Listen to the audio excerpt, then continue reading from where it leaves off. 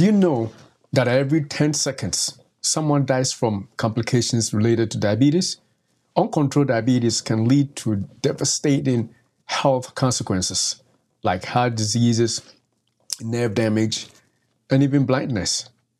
But what if there was a natural solution that could help you manage your blood sugar levels effectively? Well, today we are diving into the science behind berberine, a powerful natural supplement that is showing incredible promise in the fight against type 2 diabetes.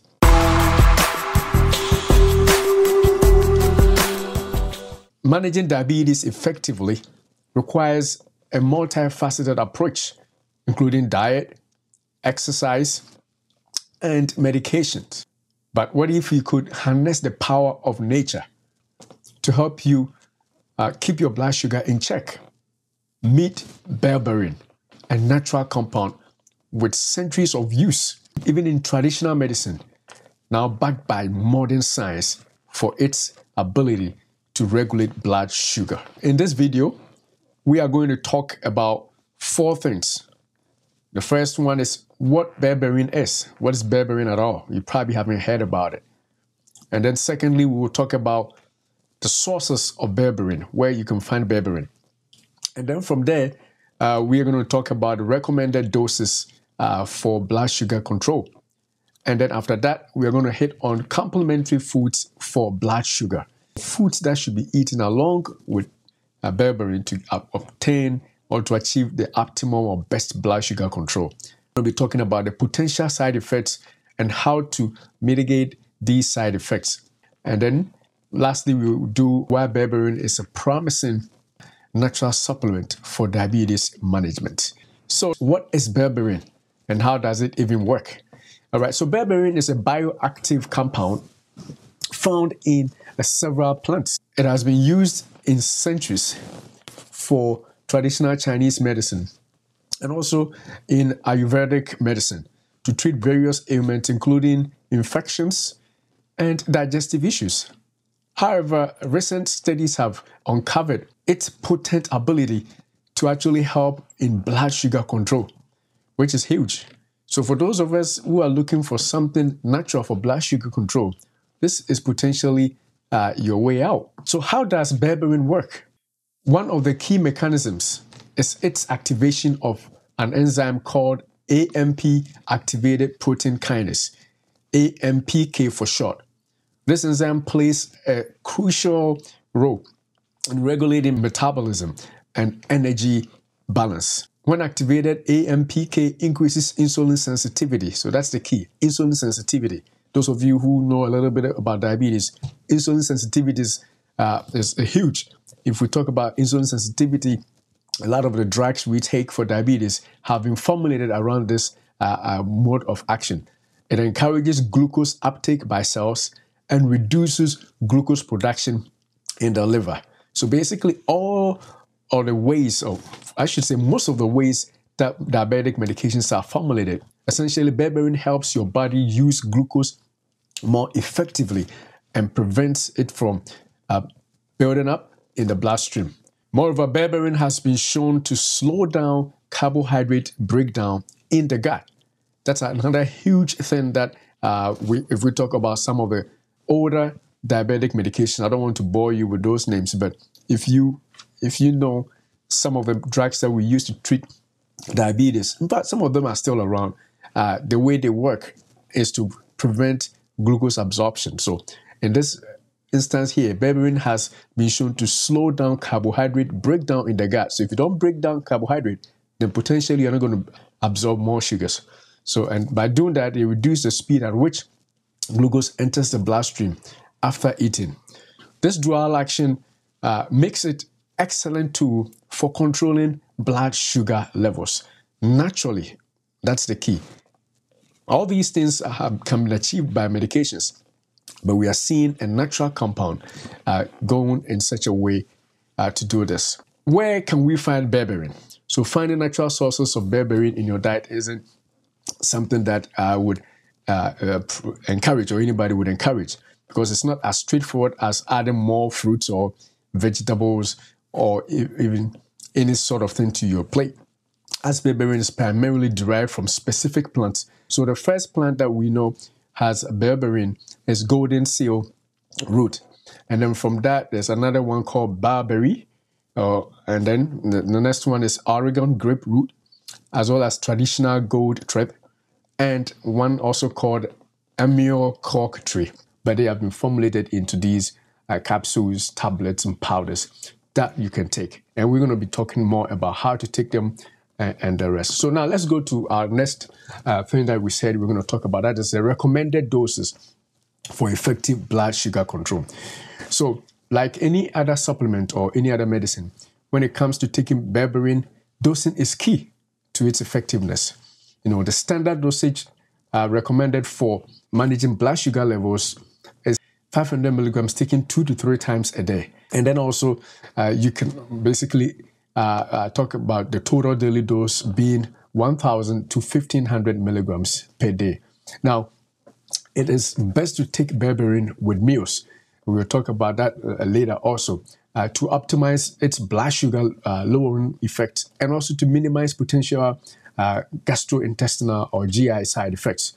Some people start with lower doses such as like 300 milligrams, taken 2 to 3 times daily to allow, their body to adjust and then gradually increase the dosage.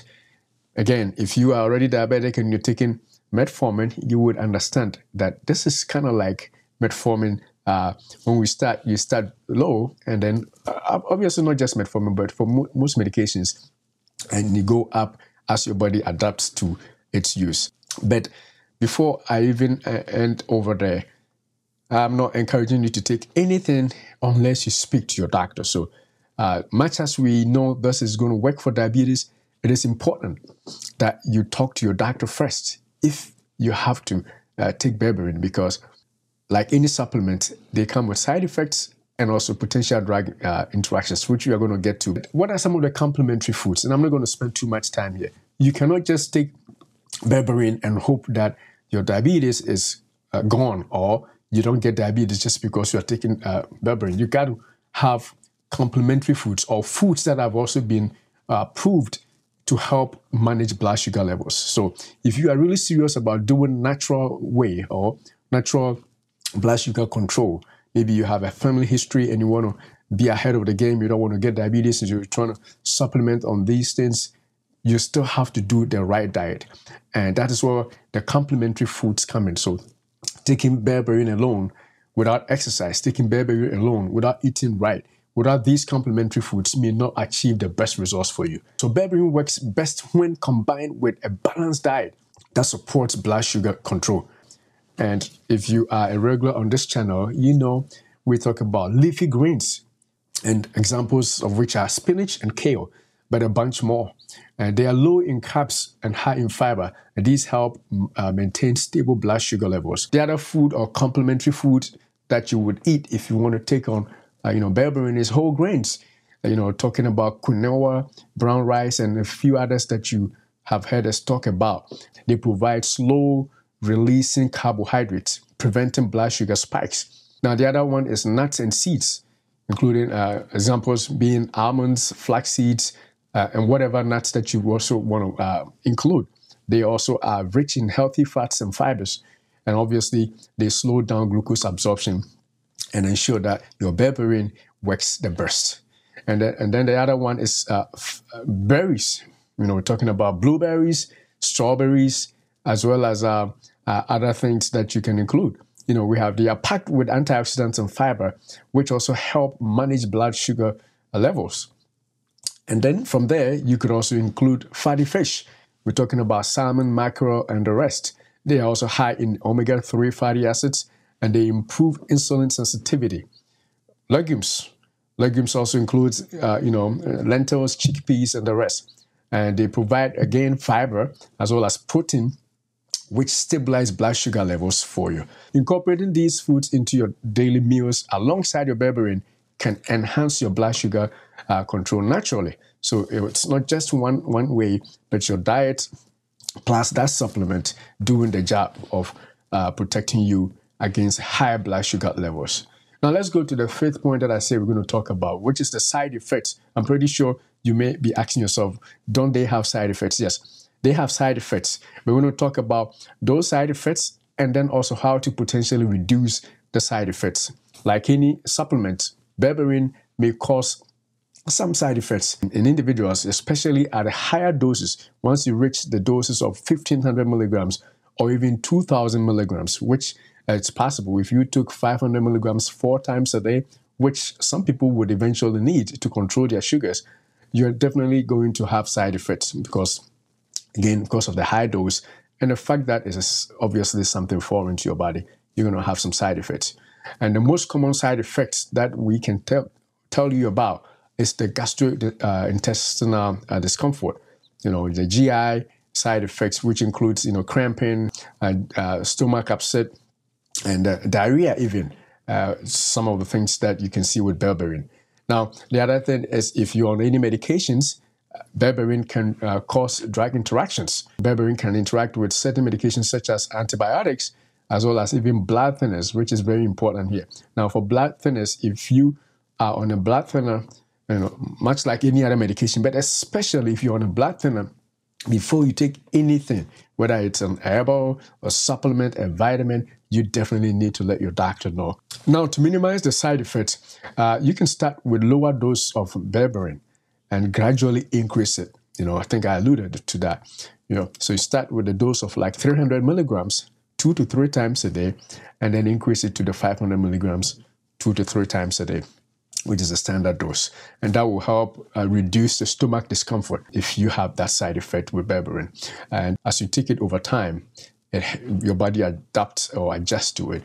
And if side effects persist, it may be actually worth discussing with your doctor for alternative dosages and potentially even not do it at all if it is too much to handle. With its ability to lower blood sugar levels, improve insulin sensitivity, and even reduce cholesterol. We didn't touch on that, but it also has that property. Berberine is a powerful natural ally in the fight against type 2 diabetes. In fact, its multiple mechanisms of action combined with a healthy diet and a lifestyle can help you regain control over your blood sugar levels naturally. Remember, managing diabetes is a lifelong journey that requires comprehensive approach. Now, berberine, along with a balanced diet, some of which we alluded to in this video earlier, along also with regular exercise, along with medical supervision. You can't do it alone. You got to involve your healthcare providers. And along with all the other good things, can be an effective part of your diabetes management plan. You cannot just take berberine alone. It's got to be a comprehensive approach with diet, exercise, in fact, weight loss or weight management if you have to lose some weight, and do all the other things we've talked about to make sure that you are on point as far as diabetes or blood sugar control is concerned. Now, if you found this video helpful, don't forget to like, share, and subscribe to our channel for more tips on managing diabetes and other health conditions naturally. Have you tried berberine though? If you are watching and you've tried berberine, I want you to share your experience in the comments below. Hit the subscribe, hit notification, and let's roll together. We have a lot of other videos that we want you to check out. And one of these is going to be shown either to the left or to the right.